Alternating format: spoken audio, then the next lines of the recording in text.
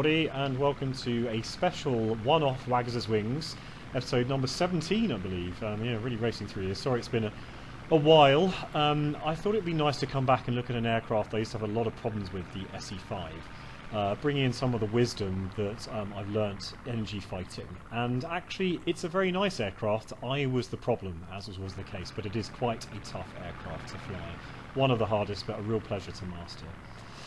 Just to get started, when you're practicing, for some reason this plane by default is always equipped with bombs. So before you start practicing this aircraft, make sure they're not on there. Annoying, I know. Now, the first biggest problem with the SE5 is the fact that the elevator is set by default at a way by which the nose will always come up. So make sure you set those response curves. I've got a separate video on this. This is my settings, and this will keep the plane level. The other thing you need to do is set a control for the stabilizer. You can see here I have my little quadrant here and I have an axis for it. So that's the stabilizer for the elevator. Now as I wiggle that, you can see that it moves the entire tailplane up and down, and that's very important when we begin our dive, and I'll explain it in a second. So the biggest problem with the SE5, as far as I can see it, at least for me, is those wings. They fall off a lot, particularly for me. This is quite typical of what used to happen to me, and one of the reasons I stopped flying the aircraft. When you go into a dive, you're diving pretty quickly, you can hear that wind noise rushing past you. You have to be very, very, very careful as you pull up. Any jerks, any slight hard movements, and that happens. And you turn into a very nice World War I lawn dart. This also happens if you use the elevators and the ailerons and jerk with them too much, a bit of a problem there. So you have to be very, very smooth with the controls. So it takes a bit of patience that I wasn't really prepared to use when I got started. So here's an example of how the SE5 can engage the DR1 and indeed turn with it to some extent. So the first thing I do is to throttle back even before I start diving and push my elevator trim, the stabilizer, forward. And you can see using that lag pursuit I then pull in for a few of the initial shots. The reason I have the elevator stabilizer pushed forward is so that if I need to correct, I'm doing so with positive G's, so pulling the stick back, not negative G's. These kind of aircraft get a bit jittery, this kind of aircraft, if you try and correct with nose down. So you can see here this DR1 is turning. Now, one thing the SE5 is very good at is turning with bandits at speed. Now you see what I haven't done after this pass is to maintain my turn or throttle back, which is the instinct of a lot of less experienced pilots and the way I used to fly this aircraft. The way you turn with bandits is you watch as they turn and you come in with them using high yo-yos and pull into them, but you don't continue the turn, you pull up again into a high yo-yo, as I've done here. So after each attack you're pulling up and you're above the bandit. Now this is one of the problems in multiplayer you can sometimes find, is that you see here this DR1, the engine's been hit, it's leaking fuel, and it's going to go down very shortly. If there's any other friendly aircraft around, they might butt in and try and get an easy kill. That's frustrating. I'm afraid that's just one of the things you'll have to live and bear if you want to fly the SE5. So here we go, one last pass and his engine's popped out. But even so here, I pull up again into that high yo. So there he is, hitting the water splash, and that is one of the best ways, or I've found, of engaging the DR1 with the SE5. So here we go again, engaging a D7F, one of the most toughest opponents to engage in the game, the SE5. I have started above the D7.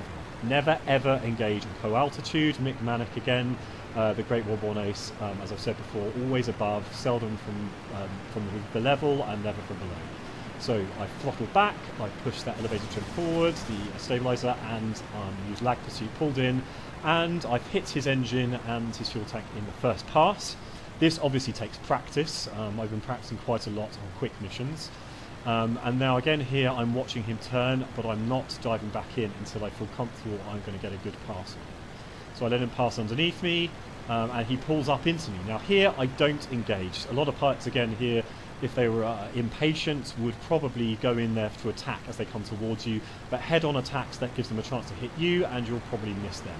So they're turning here, but you see I'm using my speed and turning with him at speed. But as you notice here, I'll let him whiz past me, and I'll pull up again into that high yo-yo. If you're not sure what a high yo-yo is, this is a high yo-yo. So again, he's turning, but I'm coming down with speed, and I can turn with him when I have that energy. I burn off the energy in the turn, but I don't continue to burn. I pull up again to save something up. So here, I just rinse and repeat. A few deflection shots here. Yes, you may have to make some tough deflection shots, but it usually gives you a second or two's worth of burst on the bandit. So now he's done for. Again, it's not a very quick engagement. It's not like sitting on their tail if you were in, say, a stop with camel or in the stop with pup. It's making multiple passes. Arguably, he was done for in that first pass. If I'd left him long enough, eventually he'll have run out of fuel. But I just wanted to demonstrate how you can turn with that D7, even if you don't hit them and kill them in the first pass.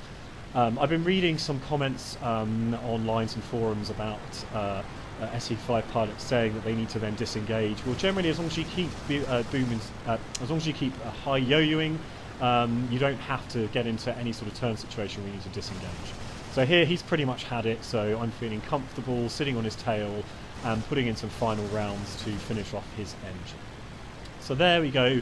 That is claiming a D7F in the SE5a.